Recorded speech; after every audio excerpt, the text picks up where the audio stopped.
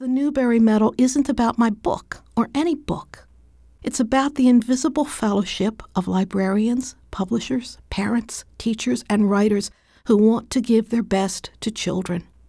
The Newbery Medal is a symbol of our communion. We are threaded together by our commitment to children and the life of the mind. We dance together on one string. And now it is time to say thank you, and to try to say it simply, purely.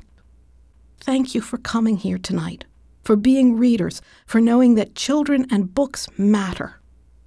Thank you, my parents, for opening the world of books to me.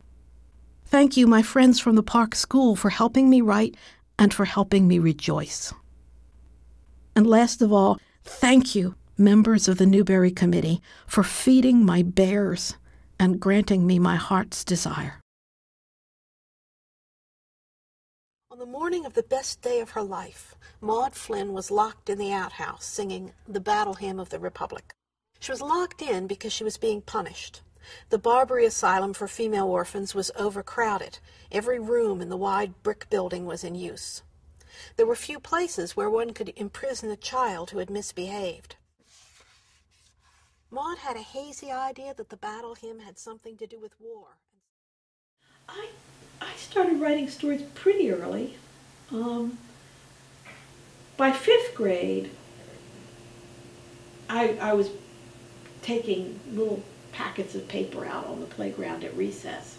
I know I did some writing in 4th grade, and I guess probably around 3rd. Do you remember what you were reading then? And was that sort of... Yeah, of course I copied what I read. I mean, that's all I ever... Yeah, and of course, you know, like my childhood poetry, a lot of it is quite didactic because that's what I was reading. Of course. You know, so I would write these little moral poems about, you know... the way to behave. Yeah. What a good girl does. Yeah.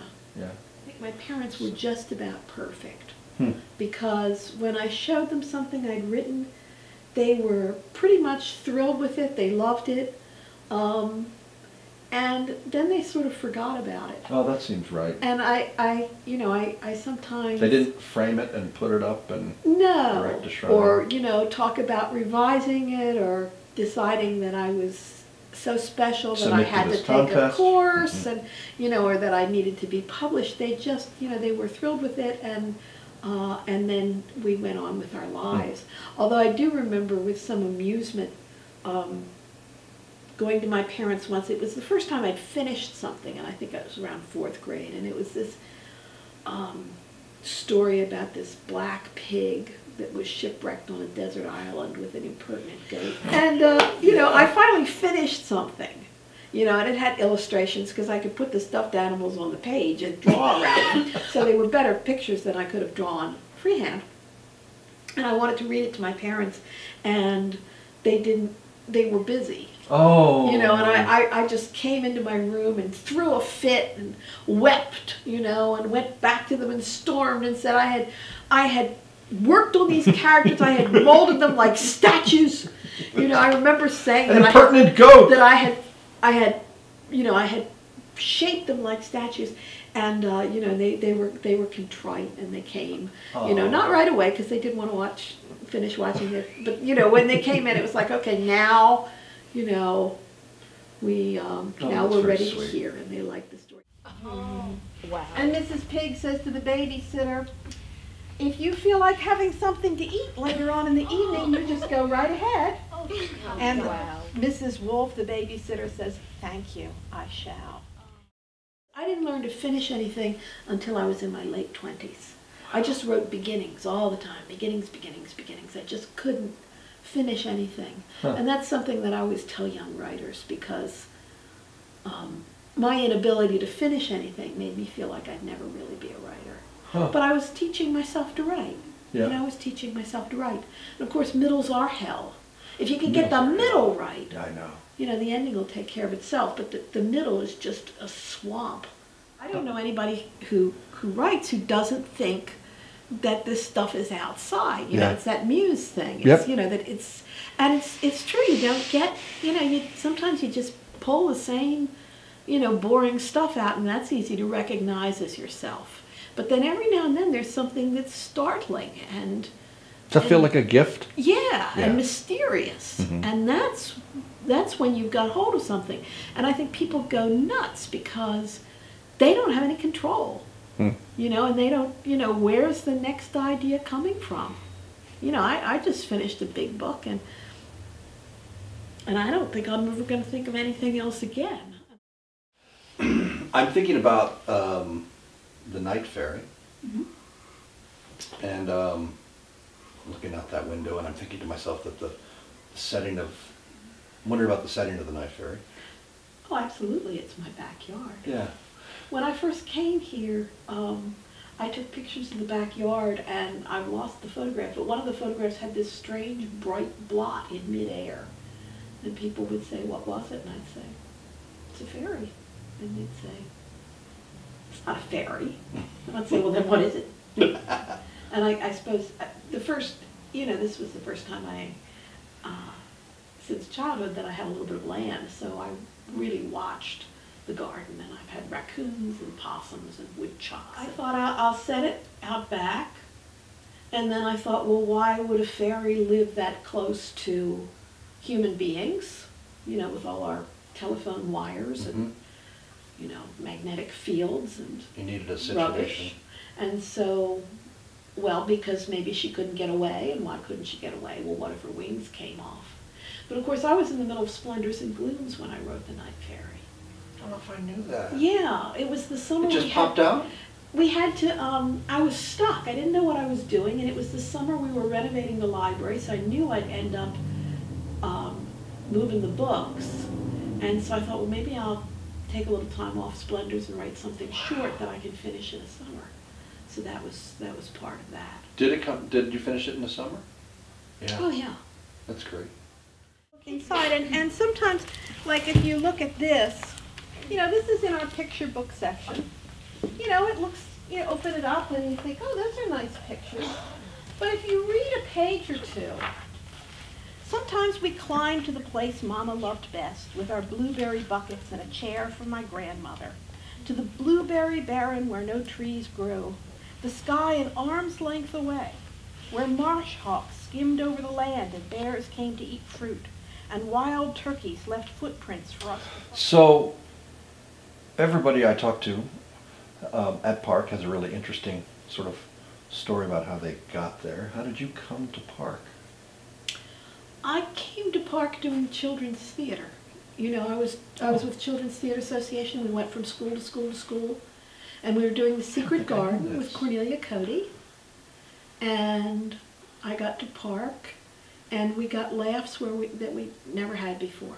The visual humor, not always got laughs, but we got the verbal humor. The verbal humor got laughs, and I looked at the wonderful artwork in the hall, and I looked at the bathrooms. Because whenever you know, we went to lots of schools where the bathrooms were filthy and there was no hot water and there were no paper towels and children were clearly being treated like animals. And I looked at this artwork and I looked at the kids and I thought, I'd like to work here. Oscar Wilde, when I was in high school, which I deeply loathed, I came across Oscar Wilde and I read a lot of Oscar Wilde, and one of the things he said was that schools should be so beautiful, such wonderful places that the worst thing a child could imagine would be to not be able to go to school. And that was always, I would have loved Park. And I had been a children's librarian at Pratt Free Library for 8 years, and then I'd worked for Baltimore County, so I did know library work. I kept an eye out for jobs in admissions because I didn't have a teaching degree or anything like that. And I applied for admissions, and I was very lucky not to have been hired because, you know, with admissions I'd have to maintain a certain dignity. I wouldn't be able to sit on the floor. And whereas I find it quite possible to be extremely honest with Park students. And undignified. Yes, very undignified. My grandfather's barn is sweet-smelling and dark and cool. Leather harnesses hang like paintings against old wood, and hay dust floats like gold in the air. And you know what? I'm losing you. You know why I'm losing you? Because this doesn't have a story. This has got interesting language. It's a mood piece.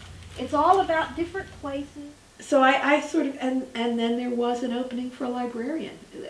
The school year had already begun, and What year was this? I think it was 91. Uh-huh. Been there 20 years now. Last year was my 20th. Wow. So how do the two, there are more than two, but how do those two parts of your life, sort of librarian at Park School and writer, I mean, how do those two fit? Do they fit together? They fit together. They fit together well.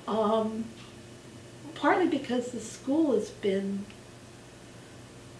you know, amazing, really. I mean, the school staked me by letting me have the FACAs, and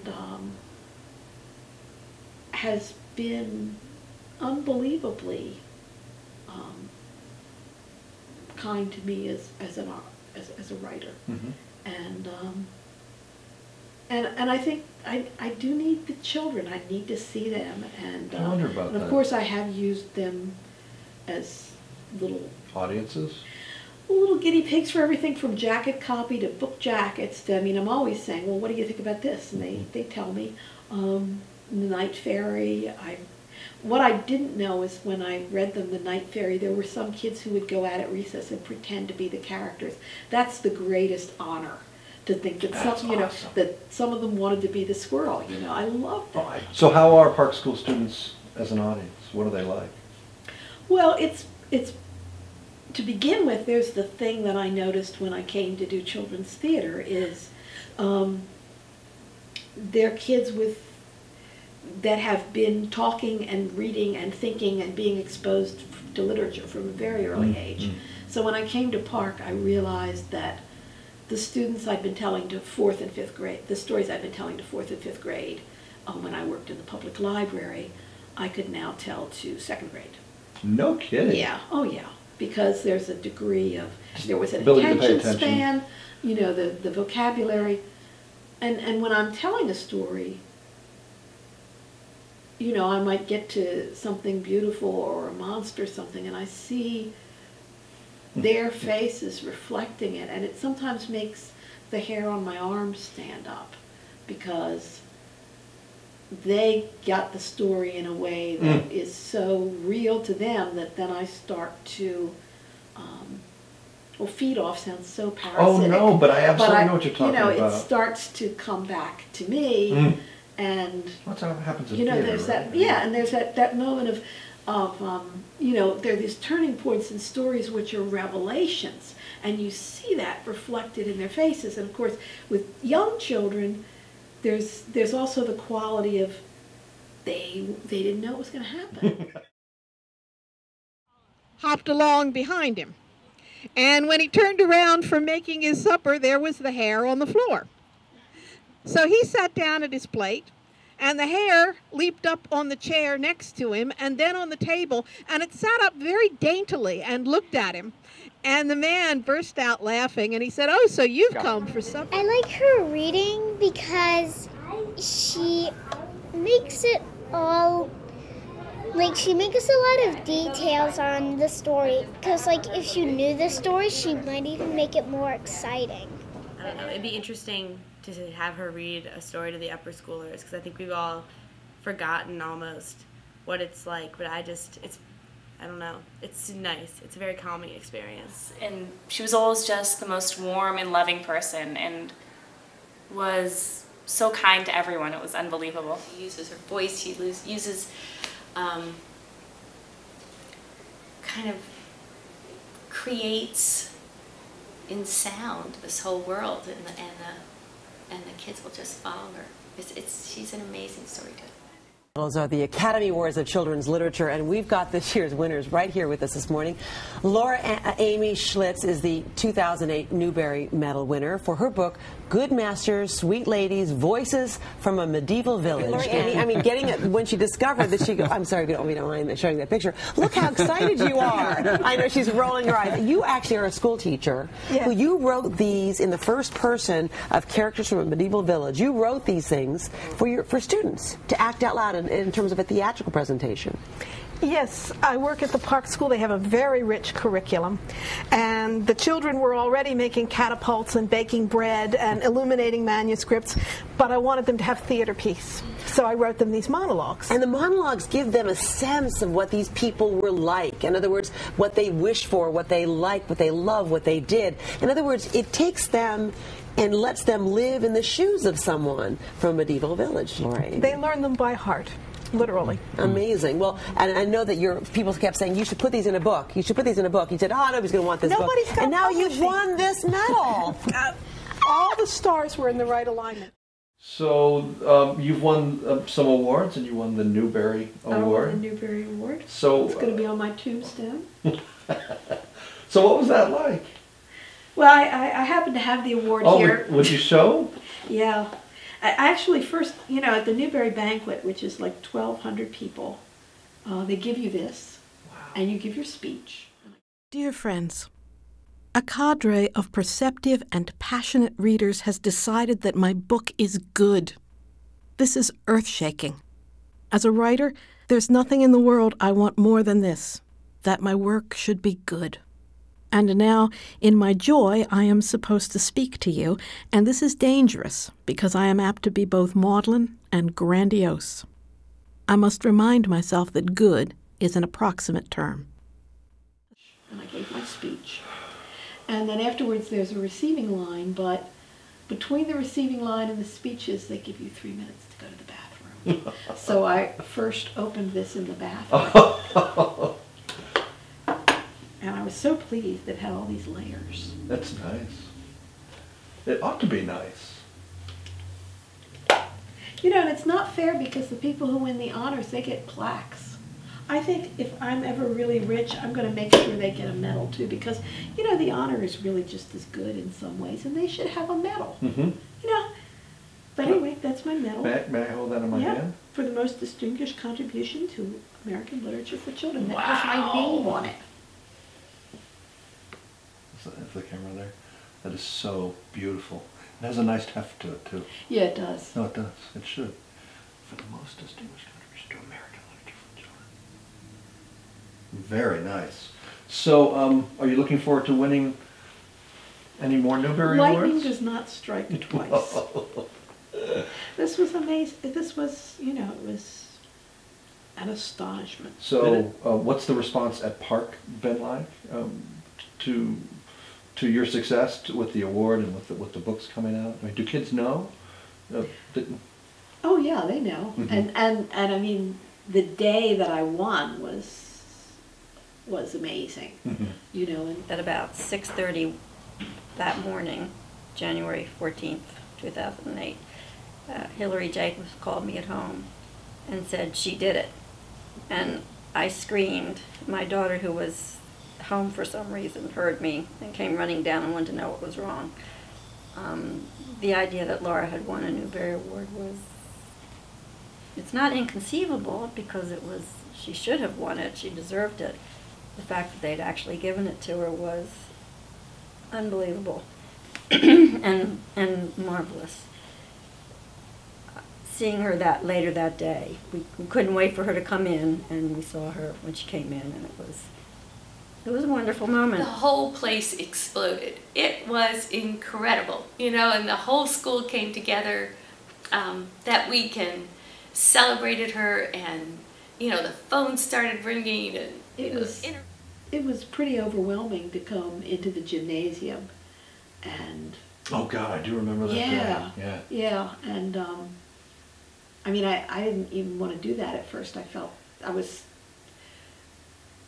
so happily freaked out and felt like, and I remember Michael Eames saying, you will do this because this is also the school's day to celebrate. Michael Eames. And he was great. He was wonderful. And then, to walk in and I think it was the paper chains that got to me. I mean, the first graders had made paper chains, and they started wrapping me in paper chains. Oh. And that was, and then, just to see, they were all really happy for me and on my side. Yeah. And that was, and kids made me cards. And then what I also appreciated was that after about a week, they'd sort of forgotten about it. Oh, And like it your became, parents. And it became the place where, you know, that being with them was the place where it wasn't weird because, you know, they wanted me to find them their book.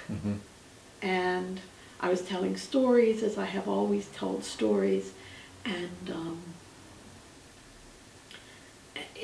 what is between me and them was genuine and is genuine and did not change. Yeah, they could be both really happy for you. Yeah, and still be exactly who they were. Yeah. That's nice. The kite in our hands in case the wind is there. When the wind comes, those are the extraordinary, the surreal times. They are worth all the other times. Can you tolerate one more metaphor? Because I should like to draw your attention to the invisible presence, the secret protagonist of the kite story, the string. I tell the story as if it's about me. I flew the kite. Then I personify the kite and it's a falcon. And then I wax rhapsodic about the wind. But the real hero of the story is the string, which stands for the connection between things. Without the string, I have no hold on the wind and the kite falls to earth. And this is the final, the most potent reason for telling you this story. Because the Newbery Medal isn't about my book or any book. It's about the invisible fellowship of librarians, publishers, parents, teachers, and writers who want to give their best to children. The Newbery Medal is a symbol of our communion. We are threaded together by our commitment to children and the life of the mind. We dance together on one string.